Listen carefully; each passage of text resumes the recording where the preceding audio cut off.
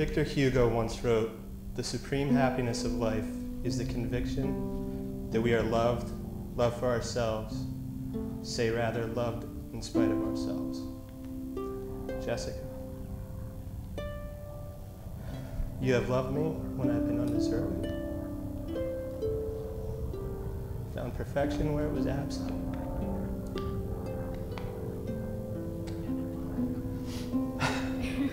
and believed in me when I was unable to find faith in myself.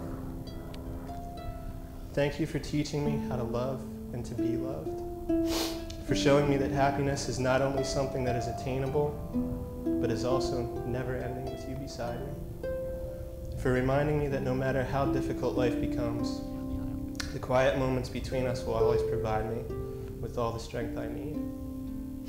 Today, the first of our long journey, my only thoughts are of all that you have become to me.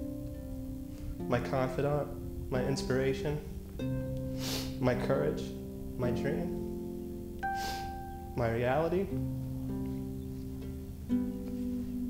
my best friend, my love, my life, my one. In every moment, with every breath, with every step taken and word spoken, I will love you from this day until the end.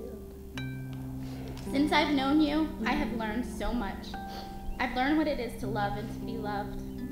I've learned what it feels like to be so comfortable with someone else that you can throw on a sweatshirt and pajamas and still feel beautiful. I've learned what it means to trust someone. I mean, really trust someone so much that you tell them things you can barely tell yourself.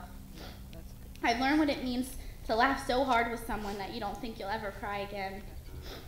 I've learned what it is to hurt, to really hurt, because you care for someone so much that your emotions intensify beyond belief. I've learned what it's like to be happy, to be able to smile at just the sight of someone or the sound of their voice. I've learned what it means to care so much for someone that you discover you actually love cooking because you wanted to take care of them. I've learned that I am beautiful inside and out because this is how you make me feel. I'm different because of you. You have made me confident and strong.